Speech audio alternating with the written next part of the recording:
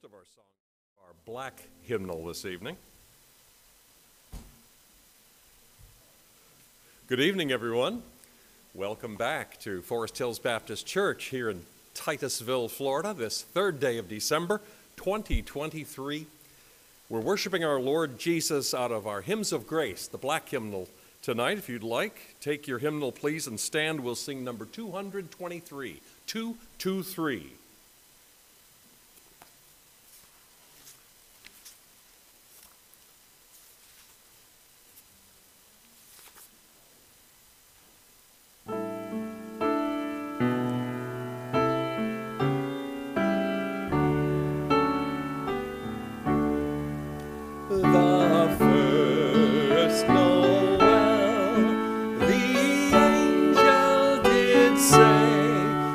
To certain poor shepherds in fields as they lay, in fields where they lay keeping their sheep on a cold winter's night that was so deep.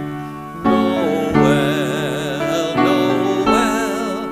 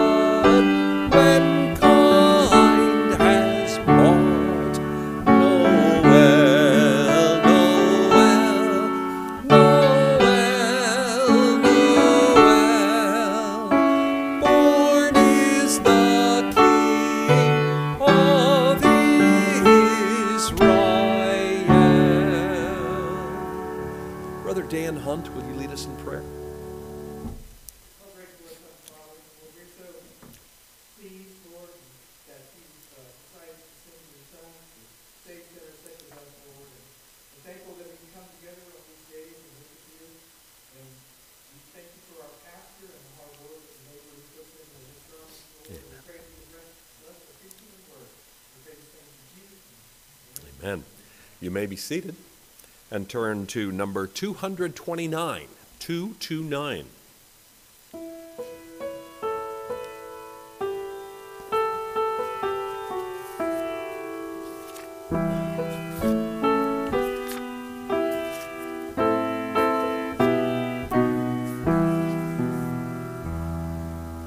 Sing we know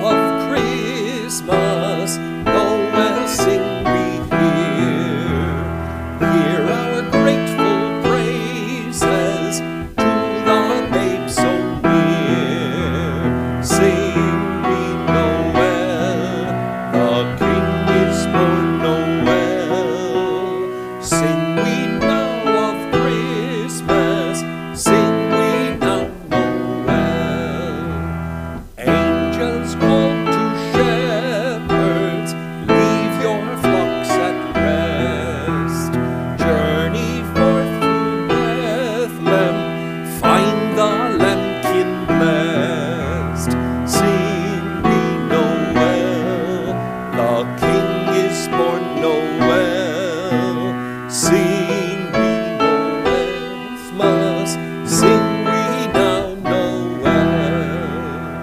In the stall they found him, Joseph and Mary mild, seated round the manger, watching the holy child. Sing we Noel, the King is born Noel. Sing we now of Christmas, sing we now Noel. From the eastern country came the kings afar, bearing gifts to Bethlehem, guided by a star. Sing we Noel, a King is born Noel. Sing we now of Christmas, sing we now Noel. Gold and myrrh they took there, gifts of greatest price. There was there a stable, so like paradise. Sing we Noel, the King is born Noel. Sing we now of Christmas, sing we now Noel. Turn we now in Trinity hymnal to the London Baptist Confession of Faith. We're reading straight through as the Lord gives us the time and opportunity. The London Baptist Confession of Faith of 1689, we're in chapter 23. Chapter 23 of lawful oaths and vows. I have it in my copy of the Trinity hymnal on page 682, 683. 682, 683. Page 683, chapter 23, paragraphs 4 and 5. Paragraph 4.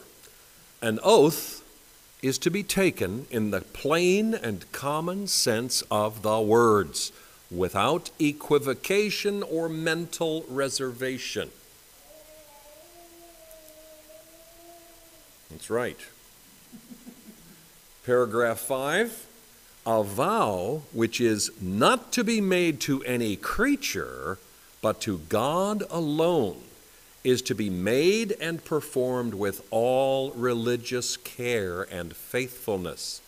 But popish monastical vows of perpetual single life, professed poverty, and regular obedience are so far from being degrees of higher perfection that they are superstitious and sinful snares in which no Christian may entangle himself. And that finishes up chapter 23 of the London Baptist Confession of Faith of 1689. Now, before the preaching this evening, let's sing from our black hymnal number 220. 220.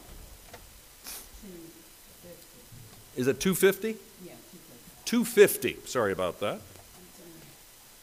250.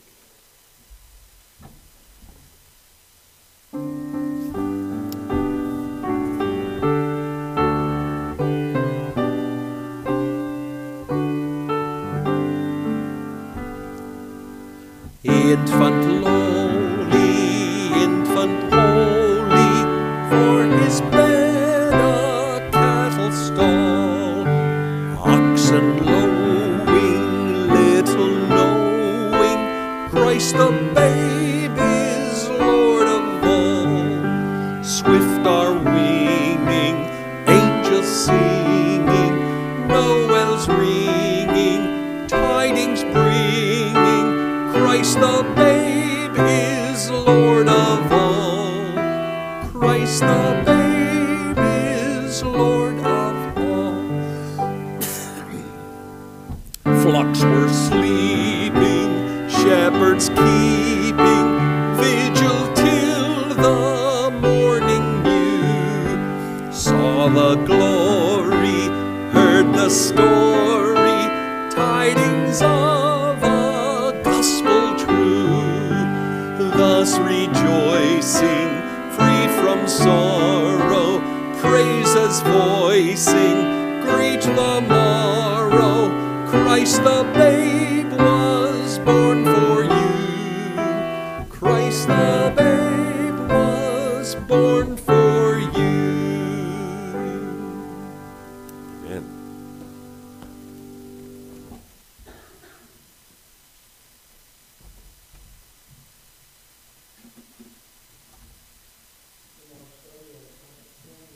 Chapter 22, right in the middle of a song that David wrote.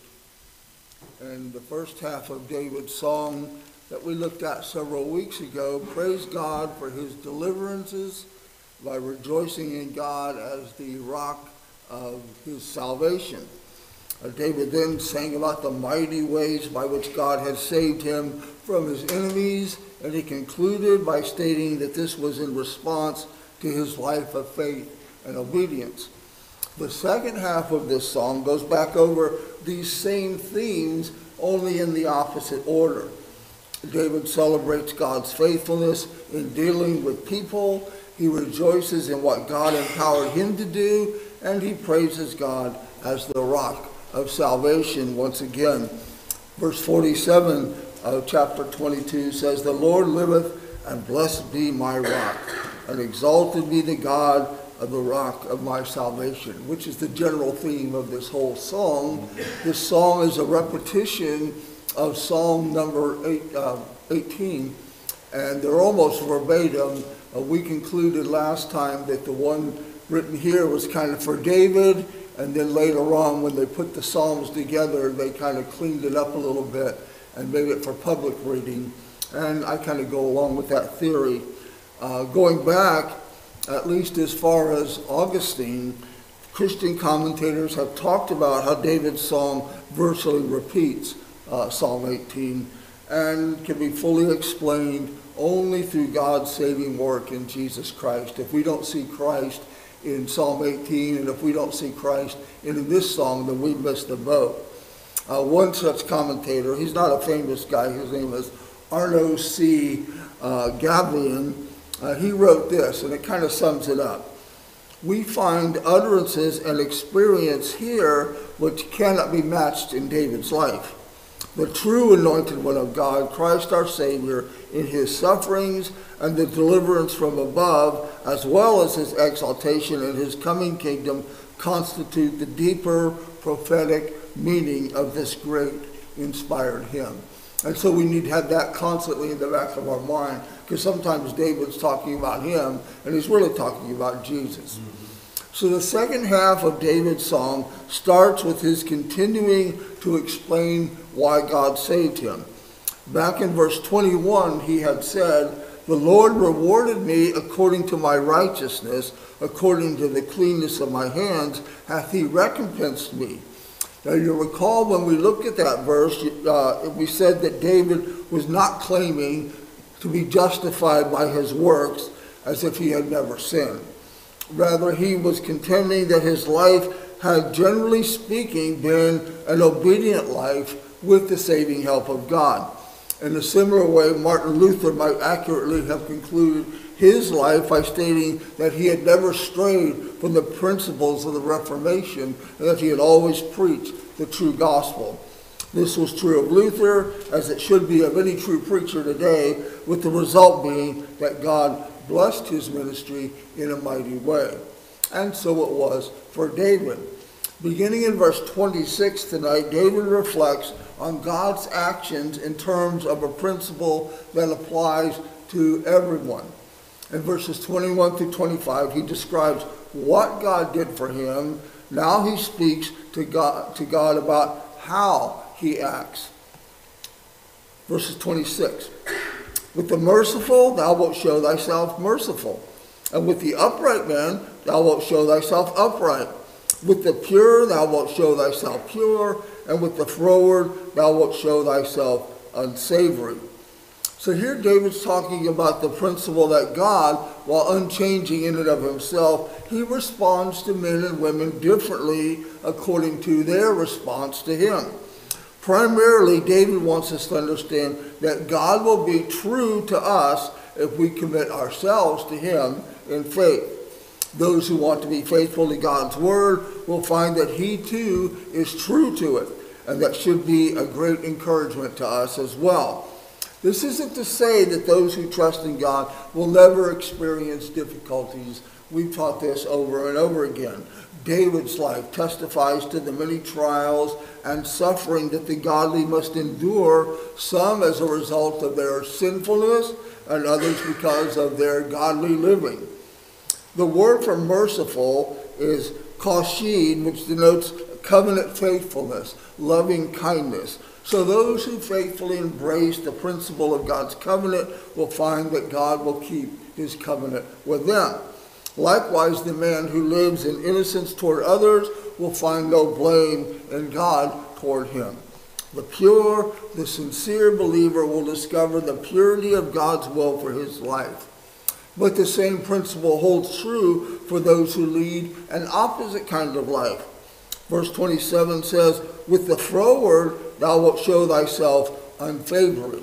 I looked up these two Hebrew words. Froward, ikashi, means twisted, distorted, crooked. So with the twisted, these twisted, distorted people, he's going to show himself unsavory. Unsavory is pathal, which means to twist or to be twisted.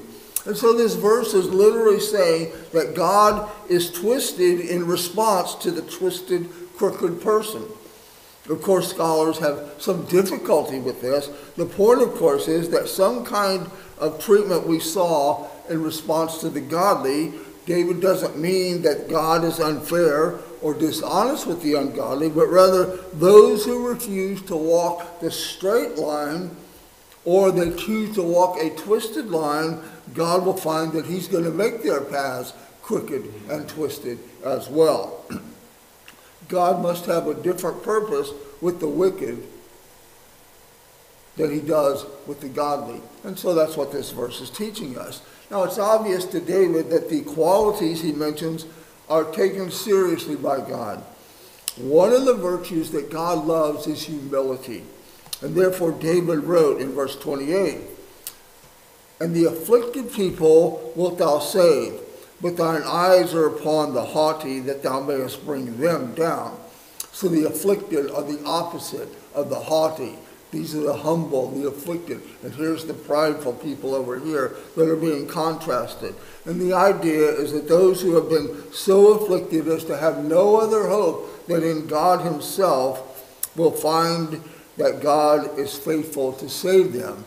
Meanwhile, those such as King Saul, who rose to the point so high that he forgot about God, they are inevitably brought down in their foolish arrogance, as we saw in the case of King Saul. In all these ways, David is singing, the word of the Lord is tried, in verse 31. So while God's unwavering faithfulness cuts both ways, for the godly and against the ungodly, David's main point here is highlighting how he has been blessed by God. Verse 29, for thou art my lamp, O Lord, and the Lord will lighten my darkness. You recall in the tabernacle, the priest kept the golden lampstand always shining. And this symbolized what David experienced by trusting in God. As a result of the Lord's faithful care, David's light was never snuffed out. In the darkest times of his life, the Lord was a light to whom he could turn to whenever, and he did that time and time again. Those of you who have read J.R.R. Tolkien, he wrote The Lord of the Rings. In his trilogy, he wrote about when the small and weak heroes named Frodo and Samwise, they wanted to pass through the utter darkness of the giant spider Shelob's lair. When all was dark and there seemed no way to go safely forward, Samwise remembered the star glass given to Frodo by the Princess Galadriel. She said, may it be a light to you in dark places when other lights go out. And so when Samwise held out the star glass in Shelob's lyre, the light both reflected or deflected the evil, and it enabled them to see their way through safety in that dark place. David didn't need any fantasy magical light, and neither do we. When we remember the Lord's promises, turning to him in prayer and looking to his word for guidance, he is the light that puts out the darkness and leads us to safety. His word is a lamp unto our feet, a light unto our path. So in addition, David had learned that the Lord, he is a buckler to all them that trust in him. Now, a buckler is a shield. The word of the Lord is tried, he says, using a word that elsewhere speaks of the proving of metals to show that there's no mixture. The dross has been burned off and it has been tried. And that's the same word he uses here. God's word, he is saying, is the genuine article. It's real, saving truth. And David had learned to guard his heart and life by using this mighty shield, this mighty buckler of refuge. Since, as for God, his way is perfect, verse 31 says, those who trust in him can lead very sound lives that are spiritually fruitful. Here David expresses the same idea found in Psalm number 1. The one whose delight is in the law of the Lord, meditating on God's word day and night, he shall be like a tree planted by the rivers of water that bringeth forth fruit in his season. His leaf shall not turn wither. To the same contrast that David makes in Psalm 28, Psalm 1 adds, the ungodly are not so, but are like the chaff which the wind driveth away. It's constant comparison and contrast in the ungodly with the godly and the way God deals with both of them. On July 28, 1689, Pastor George Walker entered the pulpit to preach to the people of Derry, Ireland. It was a trying occasion since the city's 30,000 people had been besieged by Roman Catholic royalists and their troops for the previous 3 months. They had been under siege, and their ration salvations were only enough for 2 more days. They were at their wits' end. Walker was not only the pastor there at the Derry church, but he was also made the military commander since the previous commander had abandoned the people. In his sermon, Walker compared the plight of the people to that of the Israelites with their backs against the Red Sea.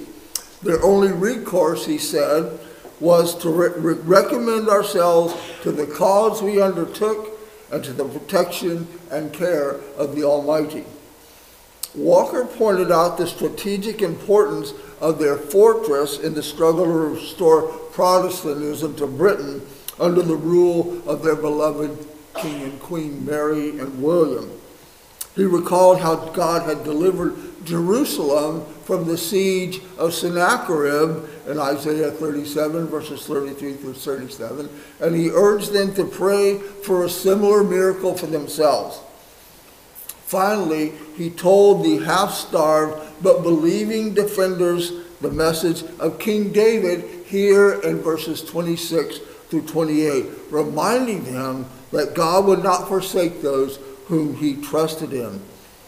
With the merciful, you show yourself merciful. With the blameless man, you show yourself to be blameless. With the purified, you deal purely. You save the humble people, but your eyes are on the haughty to bring them down, he preached to his people. Right out of 2 Samuel chapter 22.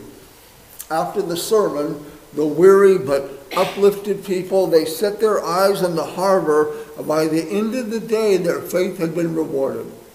3 Protestant ships appeared, bringing supplies and troops in order to break the siege. In addition, the so-called Protestant wind was blowing from the northeast to aid their entry into the harbor. The ships, however, had to cross a great chain while under cannon fire.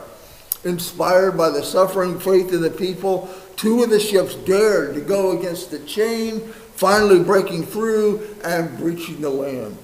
Pastor Walker's message in the spirit of King David was vindicated. He said in his sermon, "It was always well with the seed of Jacob when they clave fast to the rock of their salvation. There is nothing too hard for the Lord when he designs to bring about his purposes." And the siege was broken. David was inspired by the Holy Spirit to write the words of this song so that godly people like those in Derry would be inspired to hope in their Savior during their times of desperate hours, which we all will have had, and maybe in the midst of even this very day. Now, the fourth section of the song, starting in verse 32, shows how God strengthened David for salvation. You know, the Prudential Insurance Company uses a picture of this massive rock of Gibraltar to symbolize its security and financial strength. But David looked to a higher source for his strength. Verse 32 and 33, "For who is God, save the Lord? And who is the rock, save our God? God is my strength and power. He maketh my way perfect."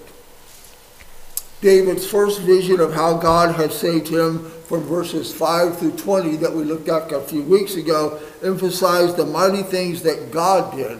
He was speaking of he and what he has done.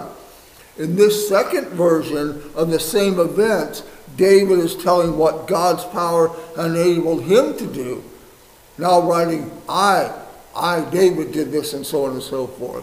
And so we can divide David's account into three portions: ways that God strengthened him for great feats, ways that God intervened in his circumstances, and the victory that God gave him over his enemies. First, David was able to do great things by the power he received from God. Verse 30, "For by thee I have run through a troop. By my God I have leaped over a wall." And this might be talking about how David escaped from the soldiers of Saul who had surrounded him there in 1 Samuel chapter 19, verses 11 through 17 that you might recall. God further gave David ability to move nimbly as he reached places of security. Verse 34, "He maketh my feet like hinds' feet, and setteth me upon my high places." By God's power, David was able to accomplish military feats far beyond what would be considered normal. Verse 35 says, "He teacheth my hands to war, so that a bow of steel is broken by mine arms." Now, Israel did not use metal bows. They didn't use bronze bows back then, which would have been too hard to pull back. You can't pull back a metal bow. They all used wooden bows back then. But what David is using a metaphor for superhuman feats of fighting ability. God, in addition, gave David steadfast feet. "Thou hast enlarged my step unto me, so that my feet did not slip," verse 37 says. So empowered by God in all of these ways, David achieved numerous successes, all of which bore testimony to God's saving presence in his life. Verses 40 and 41, "For thou hast girded me with strength to battle. Them that rose up against me hast thou subdued under me. Thou hast also given me the necks of mine enemies, that I might destroy them that hate me."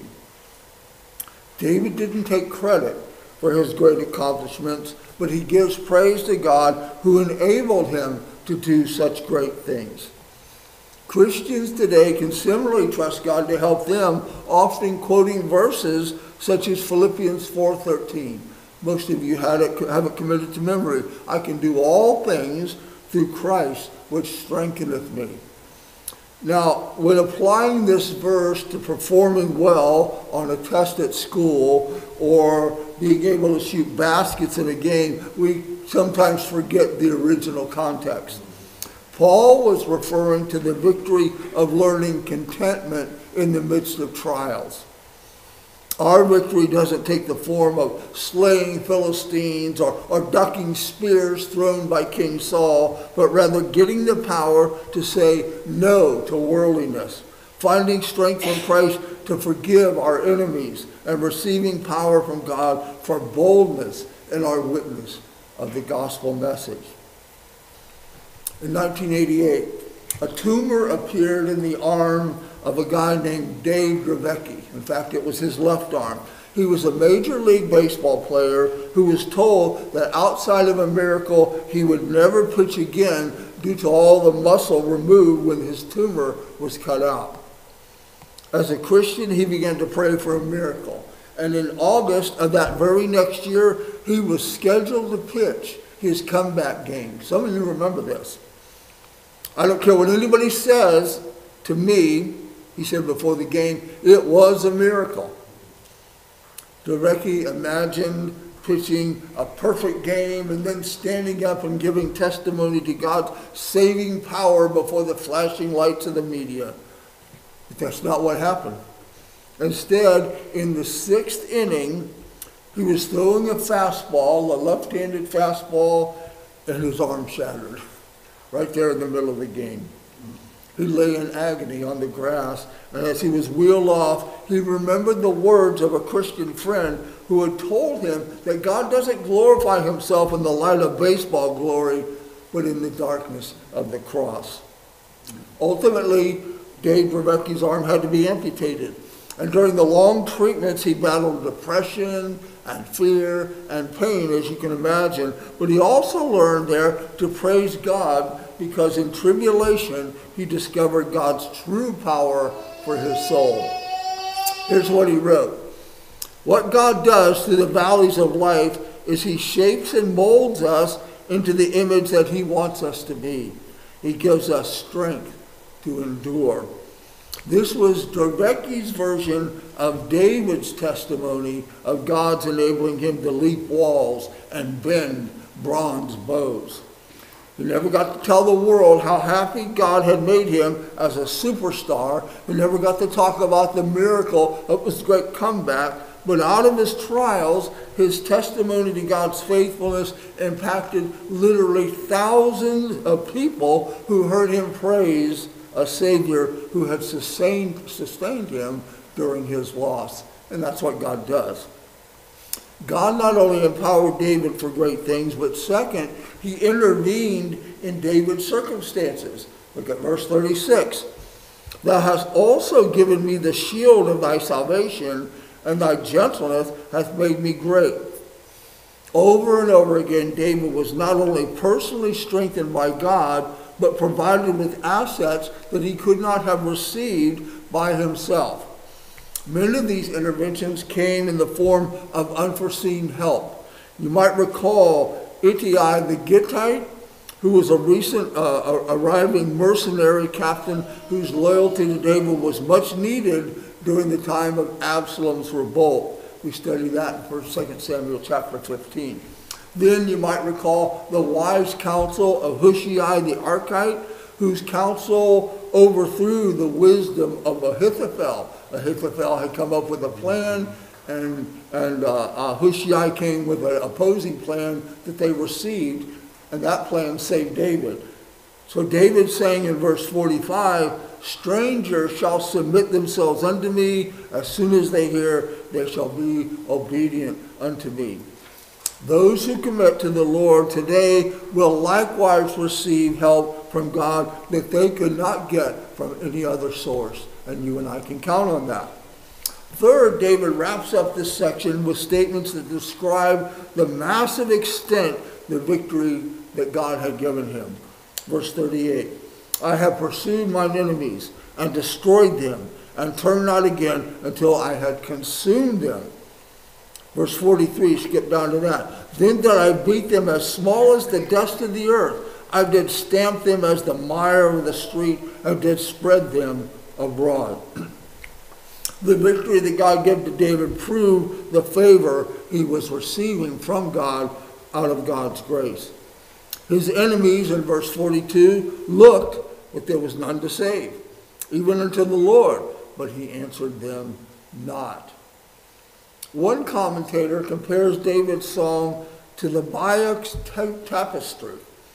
It pictured the events of the invasion of England under William the Conqueror in 1066. And the ladies who embroidered this tapestry, if we had a full-length picture, it's about 25, 30 feet long. And they embroidered all this. They wanted to make this tapestry famous, not only to remember the great deeds, but to inspire future generations of what could be accomplished through similar bravery. And David wants us to realize that future generations that trust in the Lord can expect similar deliverances from the Lord. He sings in verse 40, "For thou hast girded me with strength to battle." And we can experience the same blessings by trusting in the Lord. David wrote at the end of verse 40, "Them that rose up against me hast thou subdued unto me." And Christians can hear echoes in the promise in the promise of Jesus, where he says, "I will build my church, and the gates of hell shall not prevail against it." Matthew 16:18. So having honored the Lord for being true, and having celebrated the victories that God alone enabled David to have, David returns now back to his main theme of God as the rock of his salvation. You'll recall from several weeks ago, we talked about what rocks do. They can hide you, they can shield you from the desert heat, and so on and so forth. And David returns back to this theme in verse 47. "The Lord liveth, and blessed be my rock, and exalted be the God of the rock of my salvation." David was exalted in victory because of God's grace. So he responds by singing praise to the Lord, verses 48 through 50. Listen to him singing. "It is God that avengeth me, and that bringeth down the people under me, and that bringeth me forth from mine enemies.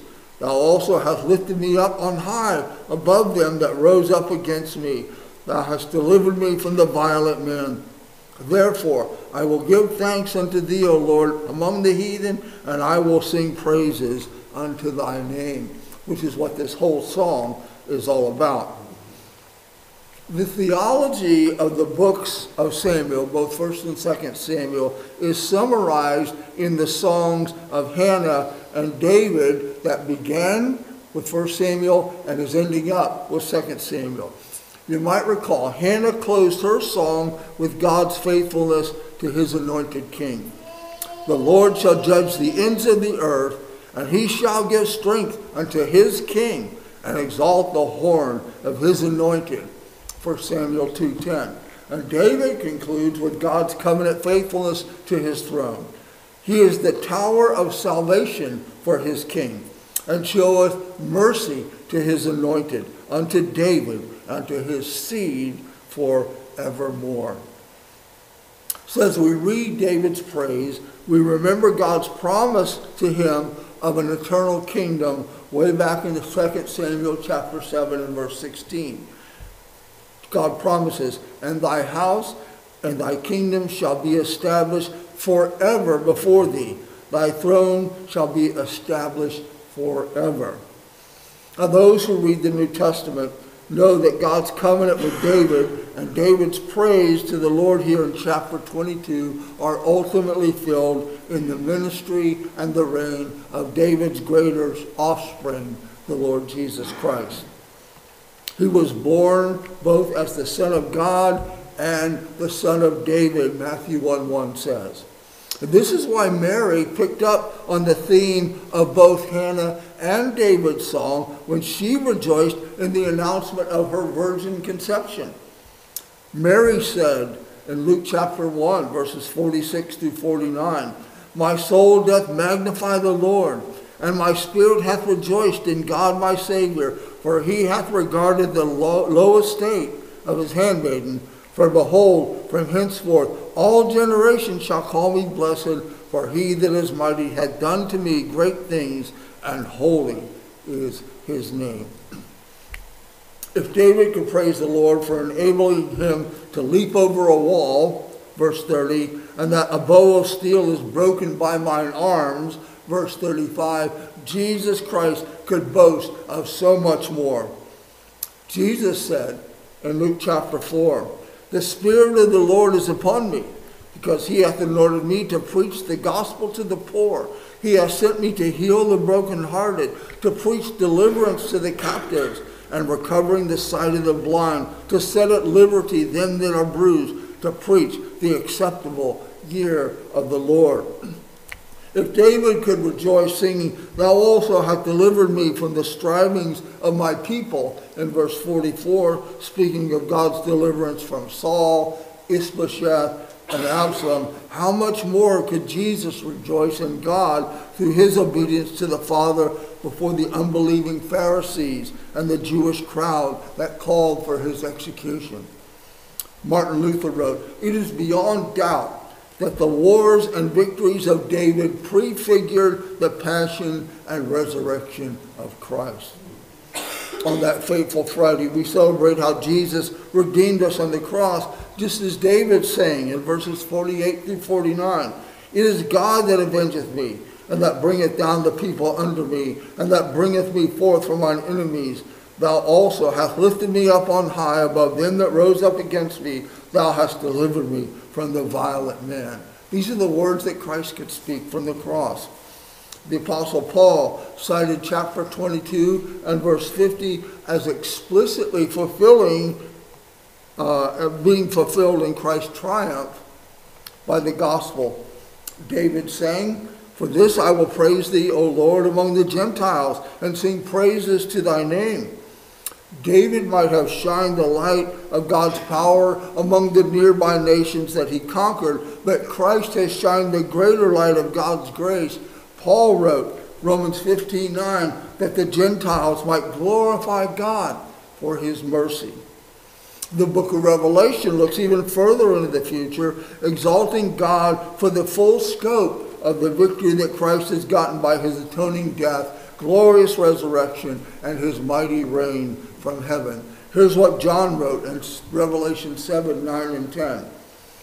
"After this I beheld, and lo, a great multitude, which no man could number, of all nations and kindred and people and tongues, stood before the throne and before the Lamb, clothed with white robes and palms in their hands, and cried with a loud voice, saying, Salvation to our God, which sitteth upon the throne, and unto the Lamb." You'll recall in Exodus 33, Moses begged God to give him a glimpse of his divine glory. The Lord gave him that request, but only after putting his servant in the cleft of the rock. There Moses would be kept safe and not consumed. Not only does Jesus Christ fulfill the role of David as the anointed king who triumphs by God's power so as to establish an eternal kingdom, but by his death on the cross, Jesus is also the rock where we can be saved from the wrath of God for our sins. Therefore, when David sings, "O Lord liveth, and blessed be my rock," in verse 47, believers today think of Jesus, the rock in which we are saved, and on those words we can build our lives for eternal salvation. In order to enter into this rock and be saved, we must be able to say with David, and I hope all of you tonight can say, "He's my rock. He's my salvation." And then we enter into the rock. We obtain this right, this relationship by simple faith, trusting in God's word, embracing his promises, and surrendering our lives to his sovereign lordship. Then, as David said, God will show himself to be merciful, and he will deal purely with us for salvation. Verses 28 through 31 again. "And the afflicted people thou wilt save, but thine eyes are upon the haughty, that thou mayest bring them down. For thou art my lamp, O Lord, and the Lord will lighten my darkness. For by thee I have run through a troop. By my God have I leaped over a wall. As for God, his way is perfect. The word of the Lord is tried. He is a buckler to all them that trust in him." We need to be able to sing that song. If the theology of the book of Samuel is highlighted by David as God establishes his kingdom in victory and in peace, our response to this theology is also set before us by the King's Psalm. How do we respond to the God and rock of our salvation? Surely it's by committing ourselves wholeheartedly to his service, experiencing with David the strength and the help that only God gives, and then lifting our hearts to give him all the glory and all the praise and the honor. We remember the great crisis of 1 Samuel when the elders demanded that God give them a worldly kingdom ruled by a king like all the other nations. We should resolve the exact opposite. O Lord, our rock, we need to pray, establish your rule over us and in us that we might receive your grace. William O. Cushing put it in one of his great hymns that we sing occasionally: we should take refuge in God's grace alone for the salvation we need. In the Trinity hymnal, it's number 551, where he wrote, "O safe to the rock that is higher than I, my soul in its conflicts and sorrows would fly. So sinful, so weary, thine would I be, thou blessed rock of ages, I'm hiding in thee." It's recorded that after the astonishing victory that the English had at the Battle of Agincourt in 1415, King Henry V ordered the singing of Psalm 115. Henry, and with him the entire army, fell prostrate on the ground before God before the words were sung. Not unto us, O Lord, not unto us, but thy name give glory. This is the spirit that we should receive from David's song of praise to the God of grace, and the spirit we need to recover in churches today. Too many pastors are taking glory for themselves. Too many churches are glorifying themselves in their buildings and their programs and all the greatness they think that they're doing. We need to get to where King Henry V and his men were. Not unto us, O Lord, not unto us, but thy name give the glory. As we pray that prayer, let our hearts rejoice, for thine is the kingdom and the power and the glory forever, as the Lord taught us to pray in Matthew 6:13. Because it is only God's power that gives us and sustains his gospel kingdom, and it is to his glory alone that we sing with David, "The Lord liveth, and blessed be my rock, and exalted be the God of the rock of my salvation." So I hope you received some goodness out of this poem. I mentioned a couple of weeks ago, I'm not the best poem guy. This is a poem, and hopefully you receive some blessings from what David wrote in his song so many years ago. And God inspired him to do so. We have some business to take care of before we dismiss. It was brought to our attention